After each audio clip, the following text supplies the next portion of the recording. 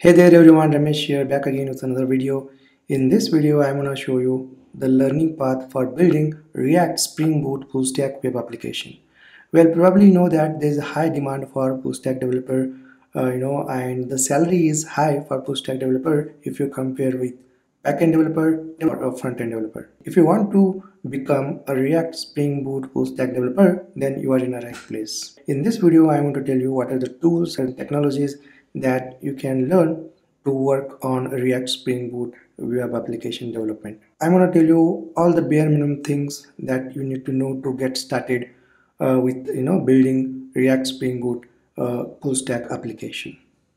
Without further ado, let's get started. This diagram shows the learning path for building React Spring Boot full stack web application. Well, I have tried my level best to keep all the tools and technologies for building a React Spring Boot full stack web application development, guys, but you may encounter a few more advanced libraries, tools and technologies whenever you will work on a real-time React Spring Boot full stack web application. Okay, and here I have listed out all the bare minimum things that you need to kickstart with React Spring Boot full stack web application. At end of this video, I want to suggest you few courses that you can check out for learning React Spring Boot full stack web application development. Alright, well, if you can see here, this is the full stack application architecture. At the back end we have Spring Boot application, at the front end we have React application. So first we'll go through what are the tools and technologies and libraries that are required to develop a React application, and then later on we'll move to the tools, technologies and libraries required to build a Spring Boot application.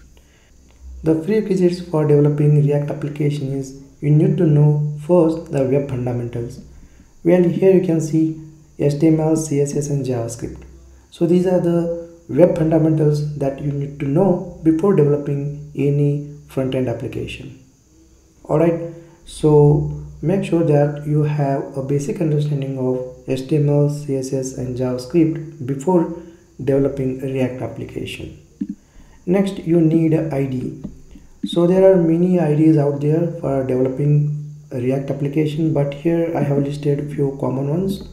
Visual Studio Code IDE is very popular, guys, and it's a free and open source, so many of the front-end developers are using Visual Studio Code IDE.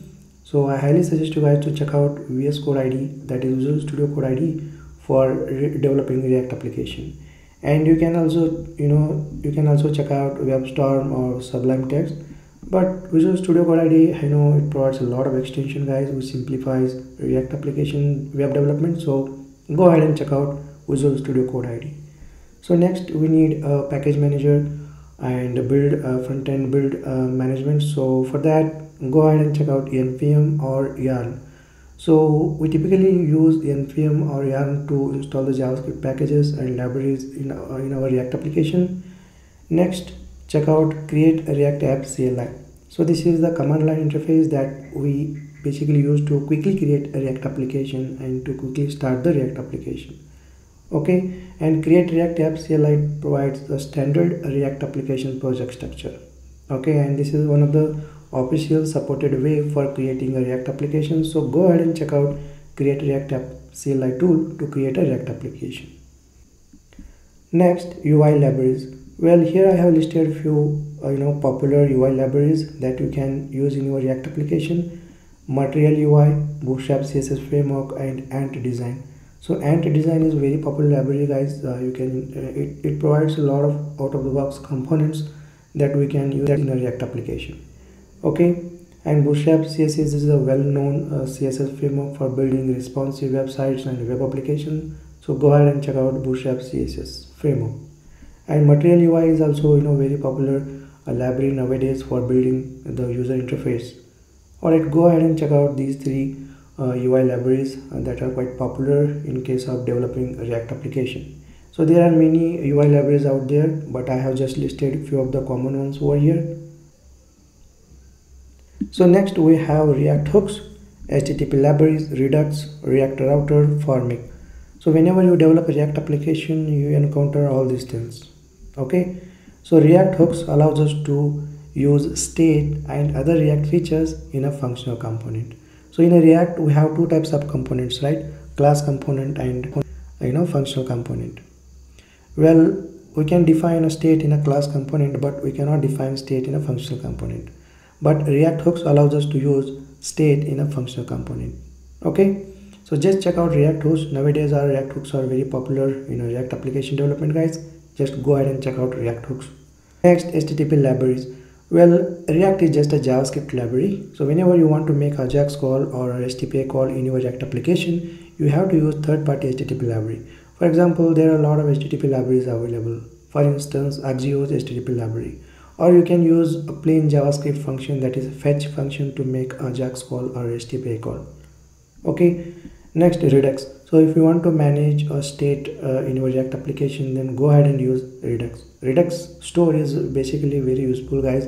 If you want to maintain a state in a single place in your React application, then go ahead and use Redux state management library. Next, we have React router. Well, if you want to configure routing in your React application, go ahead and use React router library.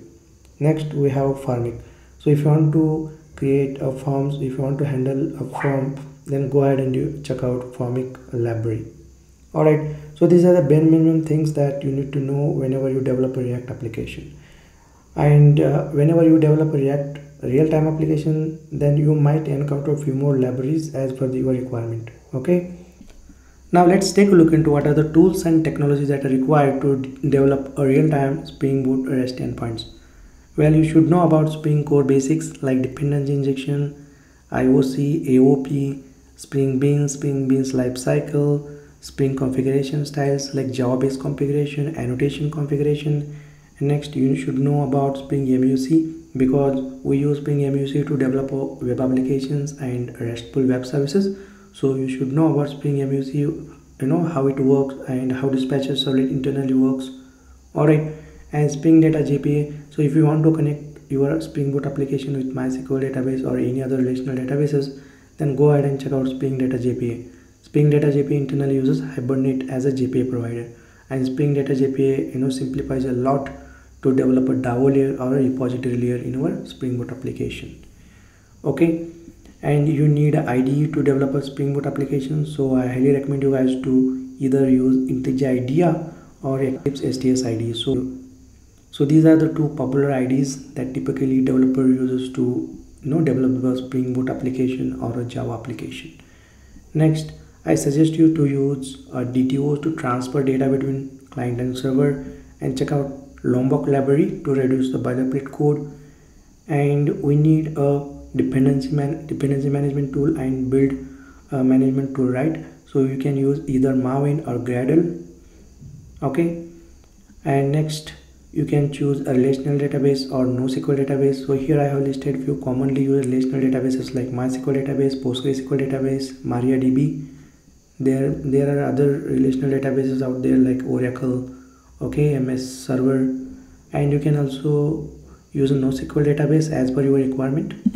Okay, and if you want to secure your REST APIs, then go ahead and check out Spring Security with JWT token based authentication. And if you want to use a social login in your application, then go ahead and check out OAuth.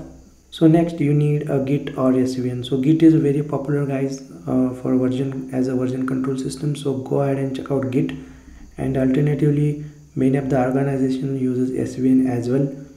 Okay, so go ahead and check out Git and SVN as a version control system. And if you want to deploy your full stack application, then go ahead and check out either AWS Cloud or Heroku Cloud. Okay, you can also use Google Cloud or Azure. Well, if you want to build a real-time REST APIs using Spring Boot and all these technologies, then you can check out my paid course. So I have hosted a course that is building real-time REST APIs with Spring Boot on Udemy. So you can go ahead and check out this course. In this course, I have used all these tools and technologies to build a real-time REST API using Spring Boot. I have used a real-time approach for building Spring Boot application, guys. So go ahead and check out this course. And recently I have hosted on Udemy. Alright, and the price is also feasible. So go ahead and check out. It's around 14 hours course.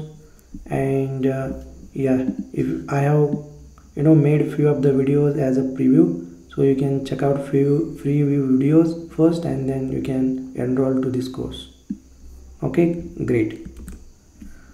Alright guys, these are the tools and technologies that you need to learn for building a React Spring Boot full stack web application.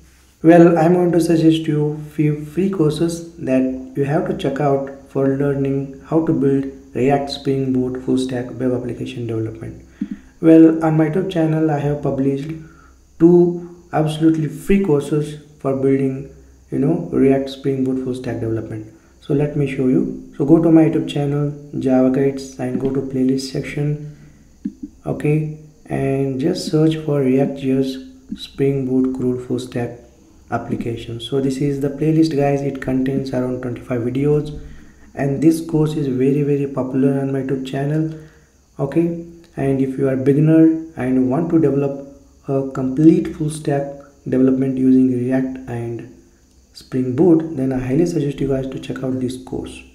Okay, so this is around 3-hour course guys, and I'm damn sure that you will learn a lot of stuff in this course. Okay, so if you are a beginner, then check out this course. Once you take this course, then go ahead and check out my second course, that is quite advanced course. So here is the course, React Hooks Spring Boot CRUD full stack application. If you want to use React hooks in your React application, then I highly suggest you guys to check out this course.